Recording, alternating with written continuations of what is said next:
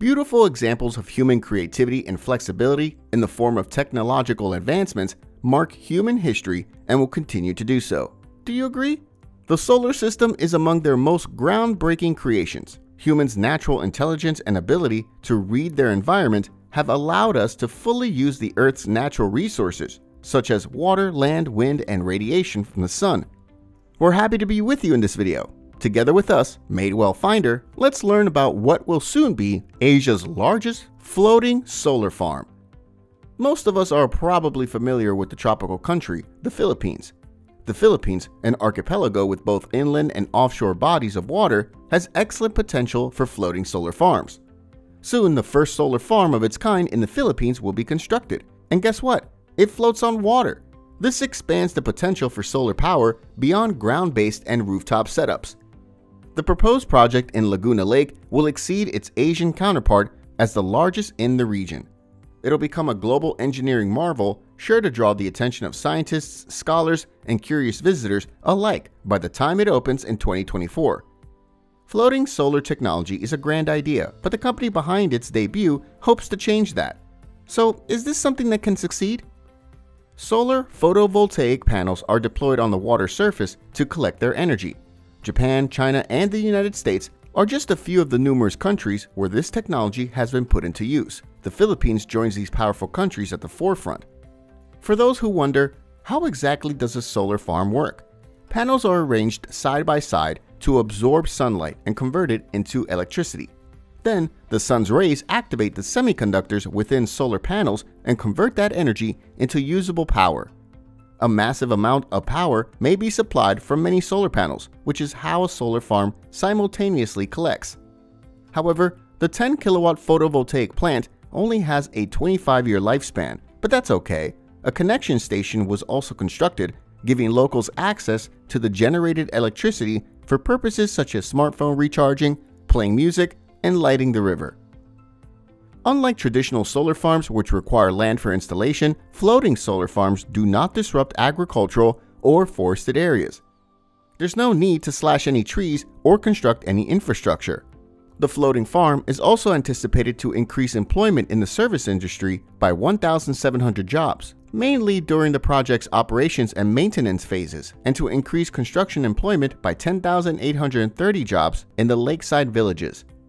And since they reduce lake algae growth and water evaporation, floating solar farms might even benefit aquatic and marine species.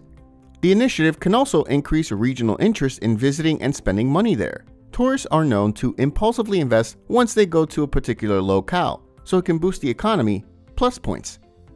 The water around the panels acts as a coolant, and floating solar farms are technically more efficient than ground-mounted ones.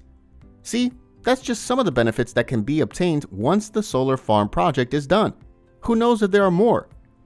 If the pilot project is successful, the city of Baras will have access to renewable energy at no cost. The battery storage system at the solar farm keeps the lights on for the long haul. The sustainable energy company is also laying the groundwork and expanding upon a much larger and commercially viable project with this experiment. This is why we should all root for its success. The solar farms would have to be located at a minimum elevation of 10.5 meters and at a minimum distance of 200 meters from the lake's shoreline. If you look at a map of its vicinity, it shows that the PDAs are located on the lake's southern shore, from Santa Rosa City to Paete in the province of Laguna. Renewable energy areas will be allocated and granted by the Laguna Lake Development Authority, also known as LLDA, through a competitive bidding process with a floor price of 6 Philippine pesos per square meter. A maximum of 100 hectares per application from a developer will be allowed. This is to avoid hoarding. Let's all give opportunities to have their own shares. To construct a 1,300 megawatt floating solar project on Laguna Lake in the Philippines, Makakuri Capital, through Singapore-based Blue Leaf Energy, has committed to contribute at least $1.2 billion. On September 7, during Philippine President Ferdinand Marcos Jr.'s official visit to Singapore, the investment business and the government of the Philippines signed a statement of intent. They already shook hands for this project to push through. Blue Leaf Energy, a solar energy company established in Singapore, and Sun Asia Energy Inc., a Taiwanese company, collaborated on building the mentioned solar farm. At the end of 2021, they formalized their collaboration by signing an agreement. Energy companies make the world a whole lot better. The lake that separates Calamba and Santa Rosa, as well as Bay and Victoria, would serve as the platform for the floating solar farm that is part of the deal. However, contrary to what some populations may believe, the project has not been funded by the Marcos administration, but rather by the associations concerned with energy. Let's get that out of the way and set the facts straight. Additionally, the Laguna Lake Development Authority has been looking into options for installing solar farms in the region since 2018, and only in February 2022, out of a total estimated 90,000 hectares in the lake, did LLDA approve a mere 2,000 for use in floating solar installations. An investment transaction was signed by Oliver Lewis of Macquarie Capital in front of the president, his economic team, and several international investors headquartered in Singapore at a small ceremony held at the Shangri-La, Singapore. You can't say there's no other way but forward. Collaboration with SunAsia Energy is planned during the creation of the floating solar plant. Blue Leaf Energy, which is entirely controlled by Macquarie Capital, and SunAsia Energy inked a memorandum of understanding in June of 2021 to create the 13-megawatt floating solar facility. SunAsia stated that there have been some yellow alerts in the Philippines because of low electricity supplies. That is true, noting that rotating blackouts are likely to be reduced by the injection of 1,300 megawatts of solar power into the system, particularly in the export processing zones in Laguna. Blue Leaf Energy has designed, constructed, and operated about 2 gigawatts of solar capacity worldwide over the past 2 decades. Over that time, this includes 250 megawatts in the Philippines and over 500 megawatts in the Asia-Pacific area. As for their partner, since its founding in 2013, sustainable solar energy producer SunAsia Energy has collaborated with several organizations to create solar projects. The company included the 60-megawatt Toledo Solar Project in Cebu and 30-megawatt Dagupan Solar Project in Pangasinan. Basically, them helping the folks out in the Philippines is not a new thing. The Laguna Lake Development Authority will have access to 2 billion pesos as soon as work begins on the project. The funds will also support programs that boost water quality in the Laguna Lake region and its provinces, cities, and towns.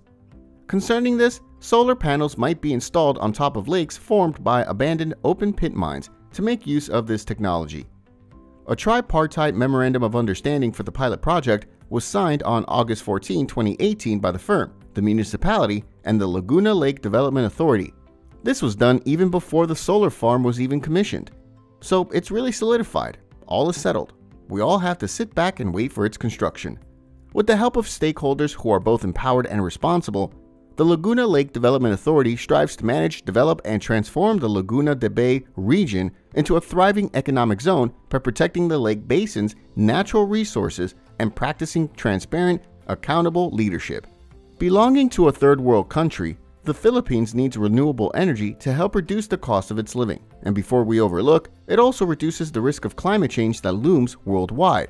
After watching this, we hope you understand the basics and essentials of solar system panels better. Give yourself the freedom to have a positive environmental impact by supporting projects like the Laguna Lake Solar Farm. Share your thoughts in the comments down below, hit that like button, and subscribe to your home channel Made Well Finder. Tap that bell to get notified of some new uploads. Thank you for watching, and we'll see you in the following video.